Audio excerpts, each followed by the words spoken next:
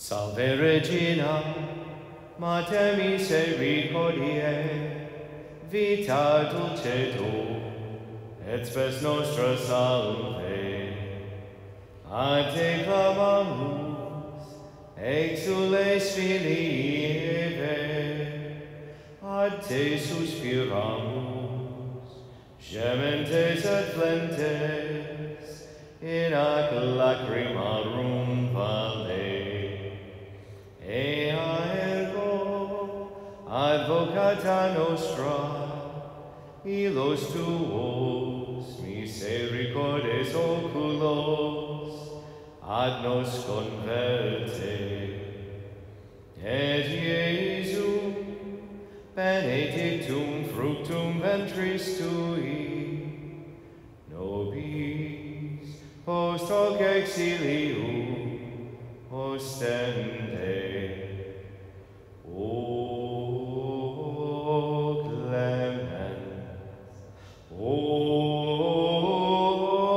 pia, O dulcis Virgo Maria.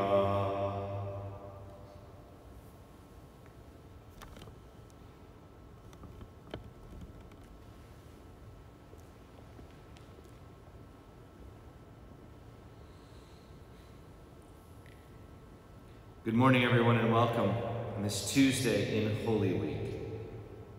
We've been enjoying the winter storm these last couple of days, if you can use the word enjoyment in a neutral sense.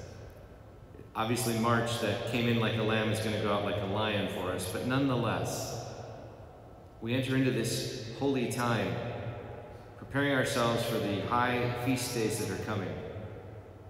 To do so, I invite you to listen very carefully to the gospel reading today, the parts of John chapter 13. I'll be talking about that in the homily. Please stand. In the name of the Father, and of the Son, and of the Holy Spirit. Amen. The Lord be with you.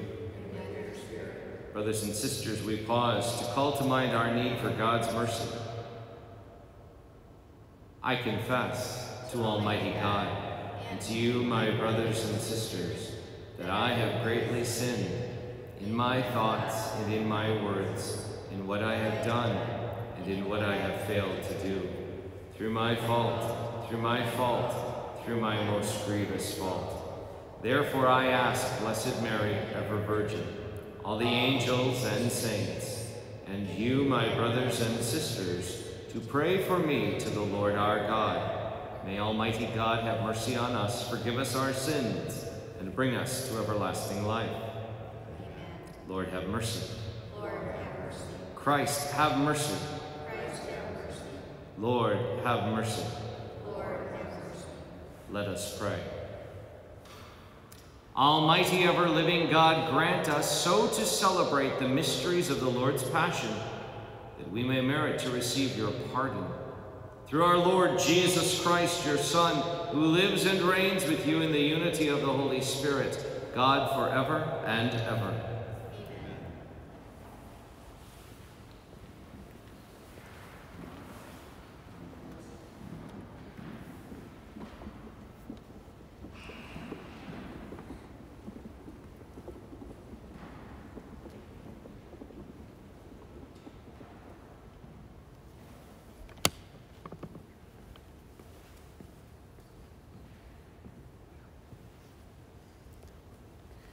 A reading from the book of the prophet Isaiah.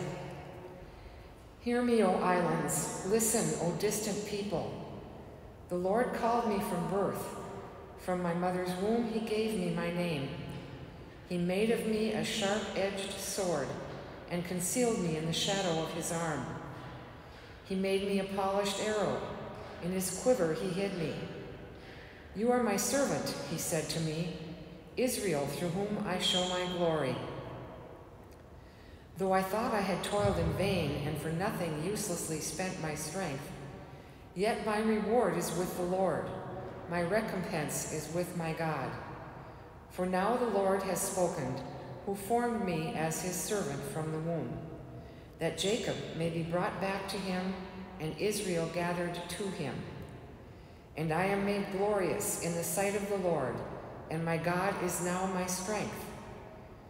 It is too little, he says, for you to be my servant, to raise up the tribes of Jacob and restore the survivors of Israel. I will make you a light to the nations, that my salvation may reach to the ends of the earth. The word of the Lord. Thanks be to God. The response, I will sing of your salvation. I will sing of your salvation. In you, O Lord, I take refuge. Let me never be put to shame. In your justice, rescue me and deliver me. Incline your ear to me and save me. I will sing of your salvation. Be my rock of refuge, a stronghold to give me safety. For you are my rock and my fortress. In my God, rescue me from the hand of the wicked. I will sing of your salvation. For you are my hope, O Lord, my trust, O God, from my youth. On you I depend from birth. From my mother's womb, you are my strength. I will sing of your salvation. My mouth shall declare your justice, day by day your salvation.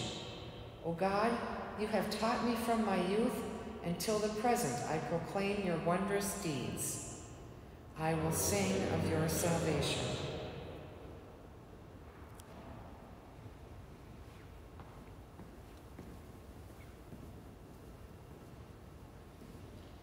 Praise to you, Lord Jesus Christ, King of endless glory.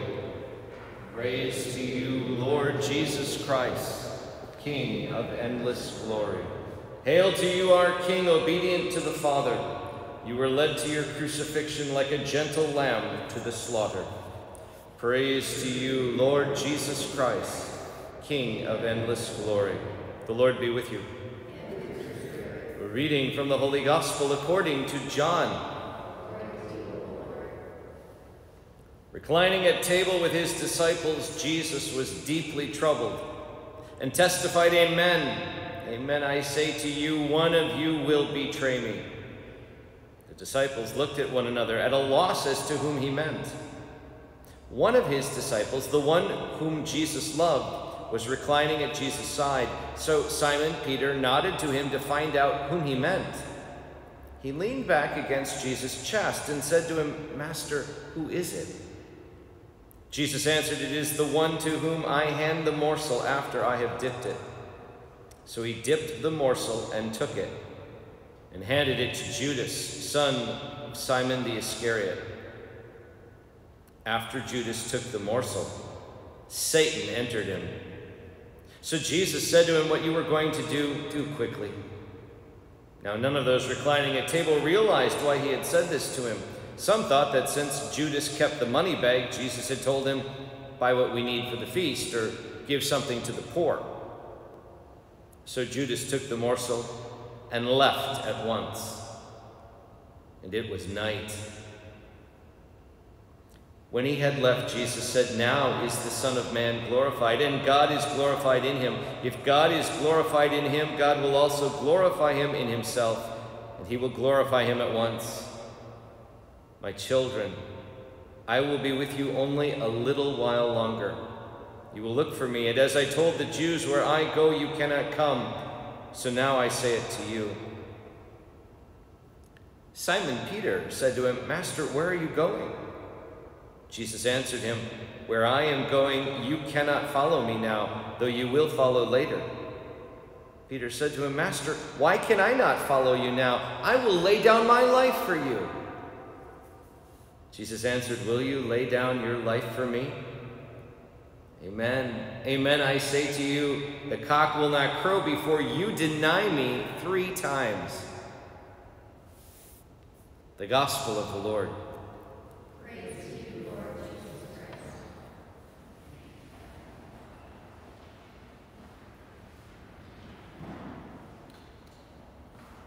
Sobering day. Here in this passage, you have Jesus foretelling both the betrayal of Judas and the denial of Peter. Both Judas and Peter. Same scripture reading. It's important, though, that to understand this, we have to see the context of chapter 13 in John's Gospel. This is verses 21 to 33, and then we skip, and then 36 to 38. Right before this, the beginning of the 13th chapter of John's Gospel, is the foot washing. They're at the meal. They're at the dinner.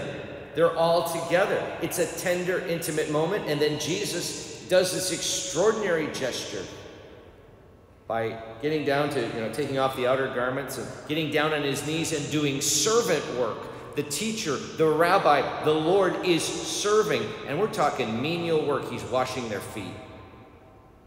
He says, look, I've given you an example. What I, teacher, rabbi, master, am doing now, you do for one another. He's teaching them to serve, a practical way to care for others, look after others. It's eminently physical in the gesture. It's meant to be a whole action of the body. He demonstrates what it means to serve without any thought of oneself. Then we have the betrayal of Judas foretold. The words are still hanging in the air. Jesus saying, I've given you this example. And now you have this notion of what's going on. One of you is going to betray me. And you think about, here's Jesus. He washed Judas's feet. He's on his knees looking up at Judas. And he can read Judas like a book.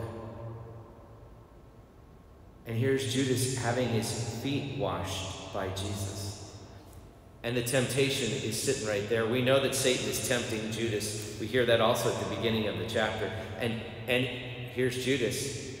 We're told also that Judas is a thief. He steals out of this money bag. He's been tempted, he's been tempted, he's been tempted. And then he gives in. Do it quickly. And it's night.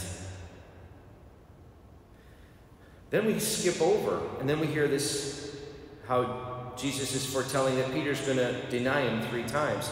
And it's important that between Judas's departure and this issue with regards to Peter, there's another gap. We're missing something else. It's the great commandment. My children, I give you a new commandment. Love one another. That's how they'll know you're my disciples. By your love for one another. Jesus teaches service, the betrayal of Judas. Jesus teaches love, the denial of Peter. And lest we paint too dark a picture that here's Judas, he's a hot mess. Here's Peter, he just keeps putting his foot in his mouth. I'll die for you. No, you won't, Peter. Not yet. You're going to betray me. You're going to deny me 3 times. Here's the issue, Peter. You're going to mess up. Jesus teaches, there's a blessing by God, and immediately a temptation follows. Folks, this is the spiritual battle. And we see this over and over again. God's grace comes into the world. God's goodness comes into the world. A healing, a miracle, a teaching, a sign of repentance, a moment of grace. And in those moments where God shines, Satan continues to try to undermine it. To note that Satan was right there in the Last Supper, right there during the foot washing, tempting and tempting and tempting. The spiritual battle that we see here played out with Judas and Peter is played out for all of us. And it's critical that, lest we put these guys in black hats, we remember that the very reason why Jesus will die on that cross is because all of us sin and fall short of God's grace, and we need God's help. That all of us stand in need of the mercy of Christ to help us when we're a hot mess, to help us when the things we say and the things we do are not worthy of heaven. What we see here is a very dark day in the lives of those apostles.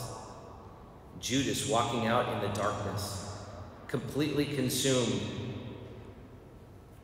Peter, who's boasting one moment and being looked right in the eye by Jesus to say, look, this is what's going to go down.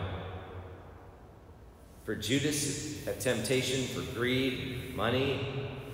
For Peter, fear. For us, it might be whatever temptation is our particular soft target. We're all tempted. We're all tempted uniquely.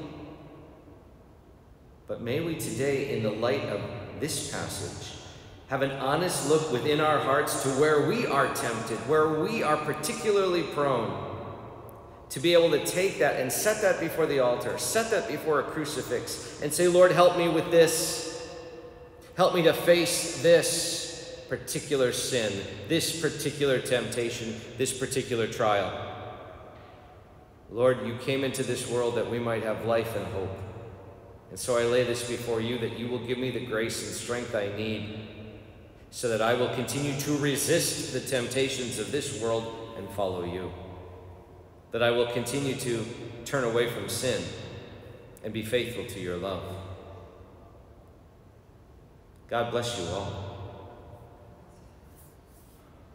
We pray this day for the church, that around the world Christians everywhere will turn away from sin and enter more deeply into the love and mystery of Jesus Christ.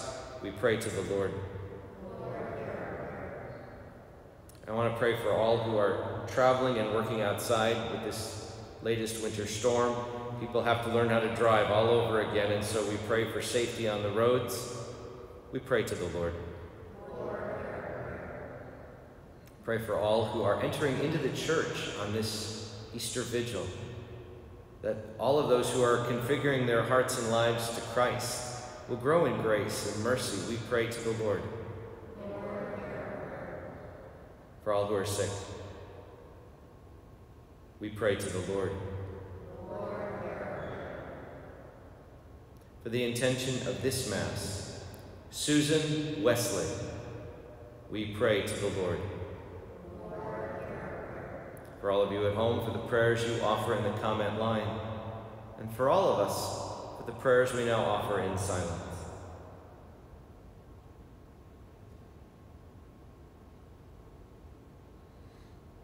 We pray to the Lord.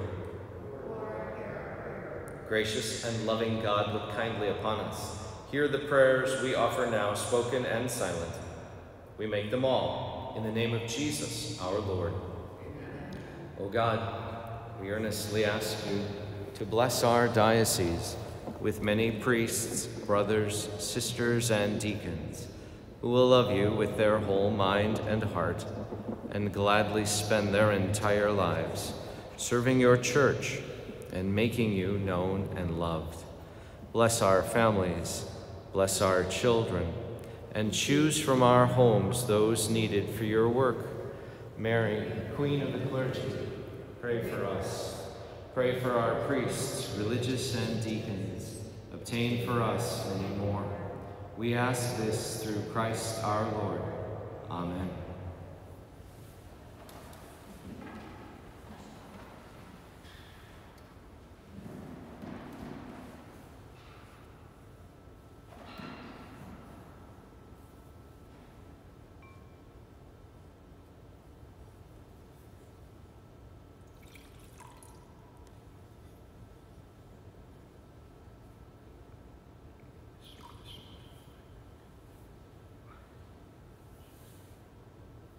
Blessed are you, Lord God of all creation. Through your goodness we have this bread to offer. Fruit of the earth and work of human hands, it will become the bread of life. Blessed be God forever. Blessed are you, Lord God of all creation. Through your goodness we have this wine to offer. Fruit of the vine and work of human hands, it will become our spiritual drink. Blessed be God forever.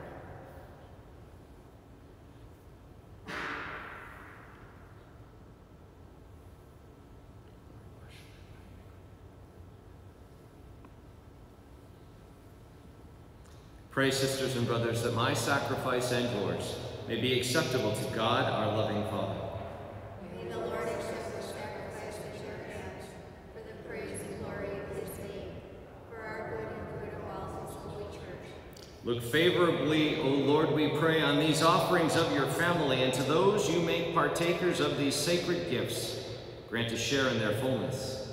Through Christ our Lord. Amen. The Lord be with you. And with your spirit, Lift up your hearts. lift them up to the Lord. Let us give thanks to the Lord our God. It is right and just. It is truly right and just, our duty and our salvation, always and everywhere to give you thanks, Lord, Holy Father, Almighty and eternal God. For through the saving passion of your Son, the whole world has received a heart to confess the infinite power of your majesty, since by the wondrous power of the cross, your judgment on the world is now revealed, and the authority of Christ crucified. And so, Lord, with all the angels and saints, we too give you thanks, as in exultation we acclaim, Holy, holy, holy, Lord God of hosts, heaven and earth are full of your glory. Hosanna in the highest. Blessed is he who comes in the name of the Lord. Hosanna in the highest.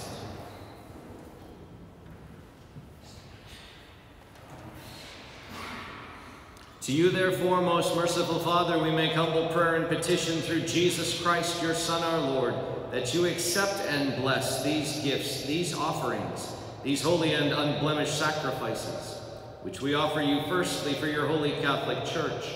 Be pleased to grant her peace, to guard, unite, and govern her throughout the whole world. Together with your servant, Francis our Pope, James our Bishop, and all those who, holding to the truth, hand on the Catholic and Apostolic faith. Remember, Lord, your servants, especially those among the living, for whom we now pray.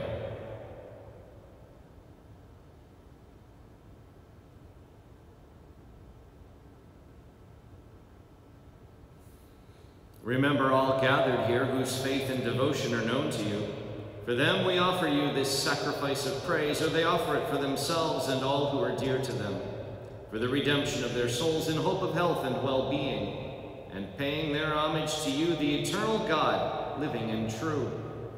In communion with those whose memory we venerate, especially the glorious ever-Virgin Mary, Mother of our God and Lord, Jesus Christ, Blessed Joseph, her spouse, your blessed apostles and martyrs, Peter and Paul, Andrew, and all your saints, we ask that through their merits and prayers in all things, we may be defended by your protecting help. Therefore, Lord, we pray, graciously accept this oblation of our service, that of your whole family.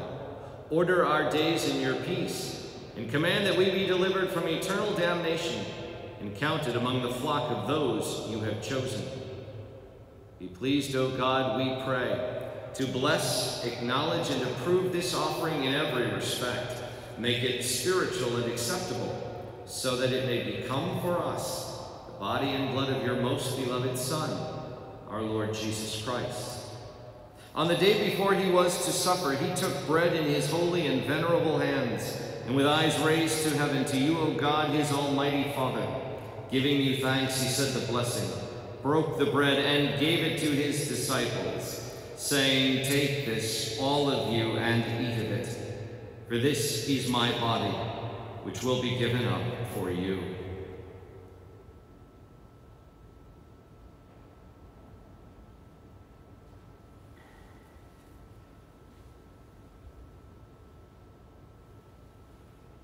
In a similar way, when supper was ended, he took this precious chalice in his holy and venerable hands, and once more giving you thanks, he said the blessing, and he gave the chalice to his disciples, saying, "Take this, all of you, and drink from it.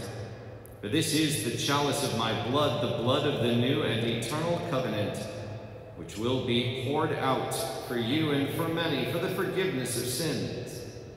Do this in memory of me."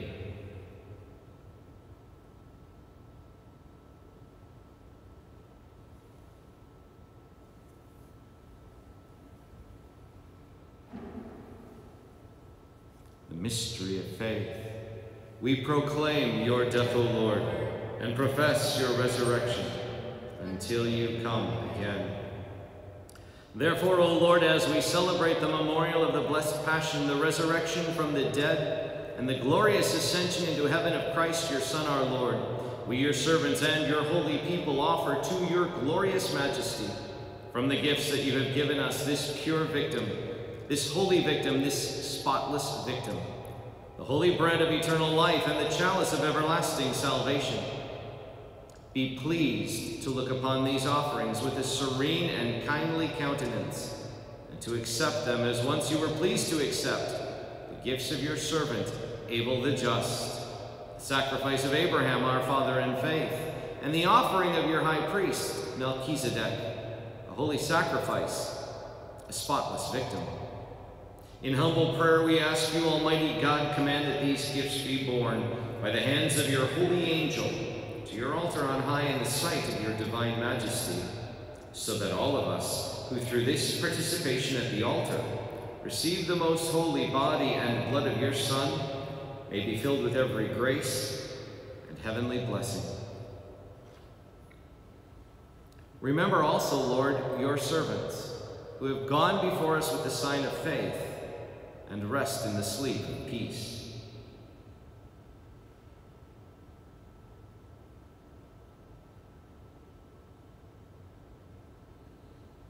Grant them, O Lord, we pray, and all who sleep in Christ, a place of refreshment, light, and peace. To us also, your servants, who, though sinners, hope in your abundant mercies, graciously grant some share in fellowship with your holy apostles and martyrs, with John the Baptist, Stephen, Matthias, Barnabas, Felicity, Perpetua, Agatha, Lucy, and all your saints.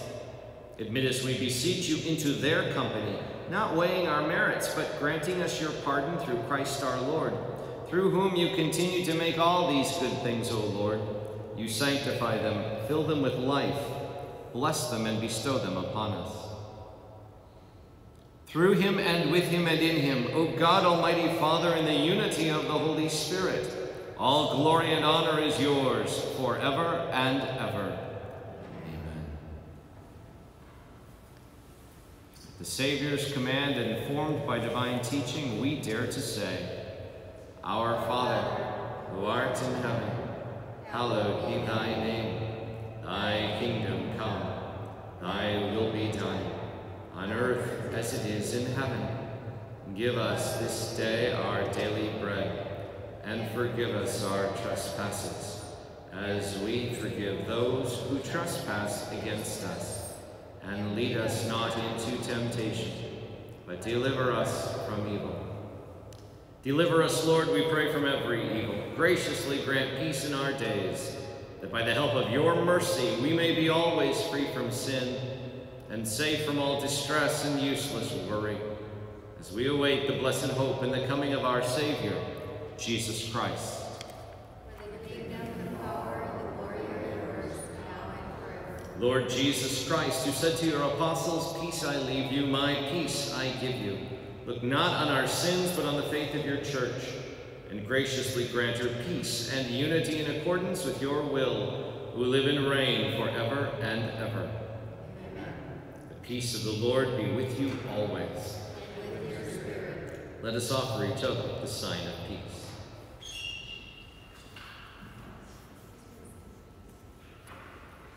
Lamb of God, you take away the sins of the world. Have mercy on us.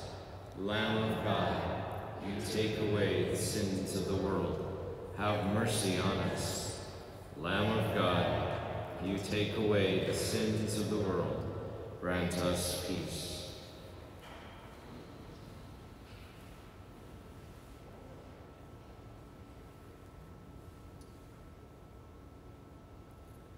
Behold the Lamb of God. Behold him who takes away the sins of the world. Blessed are those called to the supper of the Lamb. Lord, I am not worthy that you should enter under my roof, but only say the word, and my soul shall be healed.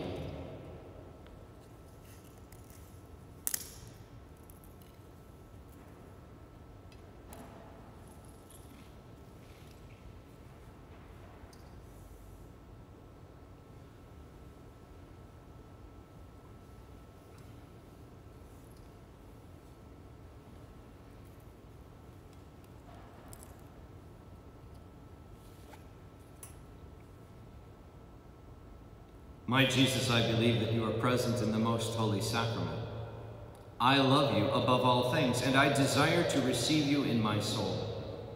Since I cannot at this moment receive you sacramentally, come at least spiritually into my heart, I embrace you as if you were already there and unite myself wholly to you. Never permit me to be separated from you. Amen.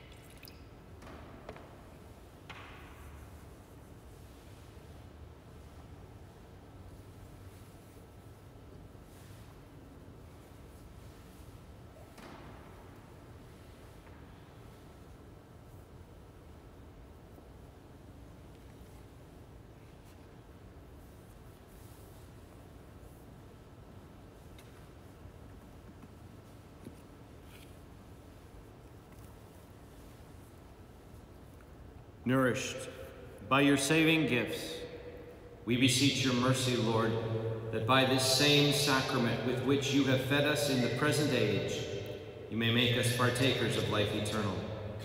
Through Christ our Lord. Amen. A couple of announcements. First, a reminder of the liturgies for the sacred Triduum, the 3 holy days. On Thursday, the Mass of the Lord's Supper here at the Cathedral, celebrated by all of the parishes in our cluster of churches, will be at 7 p.m. on Thursday. On Good Friday, the Passion of the Lord will be celebrated here at the Cathedral at 12:30 in the afternoon. Those 2 liturgies especially are for the entire cluster. The Easter Vigil here at the Cathedral will be at 8:30 on Holy Saturday. And then the Easter Sunday Masses are identical to any Sunday, with one exception, that St. William Church has Mass at 10:30 on Easter Sunday. On Friday, Good Friday, is the last and final fish fry at St. Anthony Church for this Lenten season.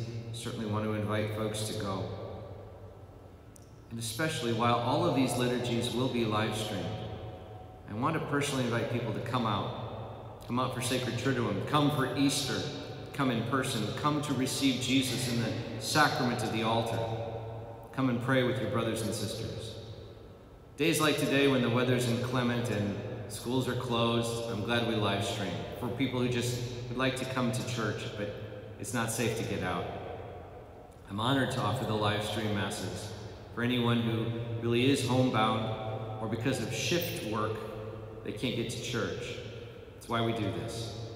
But if you can come, what a beautiful time to come to church, to encounter the Lord, to celebrate the joy of the resurrection, to be together in faith and hope. Come join us at the table.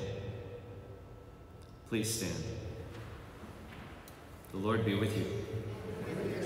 May Almighty God bless you, the Father, the Son, and the Holy Spirit. The Mass is ended. Go in peace. Have a great day.